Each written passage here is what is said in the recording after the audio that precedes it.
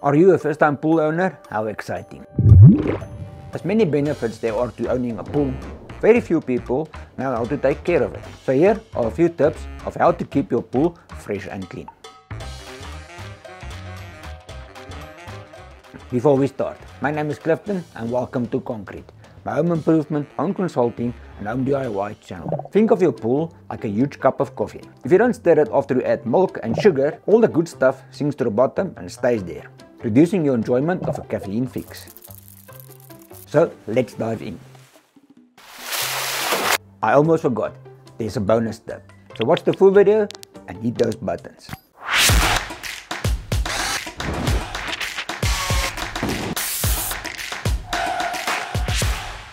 Number 1. Checking the water level. Not every pool owner may realize the importance of your water level. The water level can literally make or break your pool. Too low in your filter, it might get damaged. Too high and it will run inefficiently. The correct water level is around the middle of your skimmer. Number 2. Cleaning the pump filter. The point of the pool filter is to catch those leaves you missed while doing skimming and any other loose debris. Filler baskets can fill up quickly, and when they do, they don't work anymore. Number 3. Cleaning out the skimmer baskets. It's the easiest to clean the baskets where the contents is completely dry. Having a spare basket to rotate with a dirty basket is the easiest way to perform this task. Number 4. Brushing the wall of the pool. Your pool cleaner doesn't get to certain places. For example, such as steps and behind pool ladder. You need to brush these areas at least 2 or 3 times a week. Regular brushing gives your filter a chance to filter out any unwanted organisms.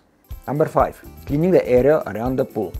This is simple. Don't allow debris and leaves to line your terrace, especially on winter months. Hose your terrace and brush it with the deck brush to remove loose dirt. This loose dirt acts as a growing medium for algae and moss. Number 6. Chemical levels. There are 5 chemicals to keep your pool fresh and clean. Cyanuric acid.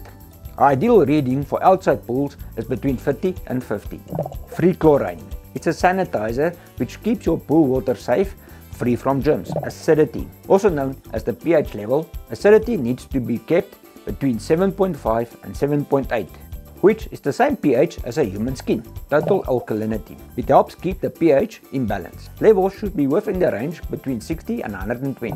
Last one, calcium. Appropriate levels help prevent plaster damage. Aim for 220 to 350. Use your water testing kit at least once a week. Make sure your pool always has the right amount of each of these chemicals. Number 7. Circulation. Your pool pump is the heart of your circulation system and working hard to ensure the continual flow of water from the body of the pool through the filter and back into the pool again. And for those who kept watching, the bonus tip.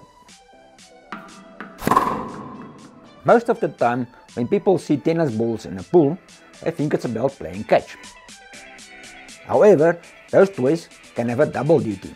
When swimmers exit a pool, certain oils get left behind, like suntan lotion, hair products, the natural oils produced by our skin.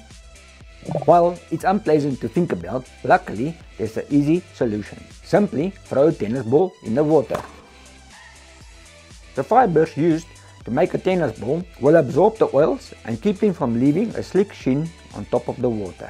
There you go. Use this maintenance tips on your swimming pool, and when you get a hang of it, well, you'll be doing swimmingly. Have an awesome day, and remember, keep it simple.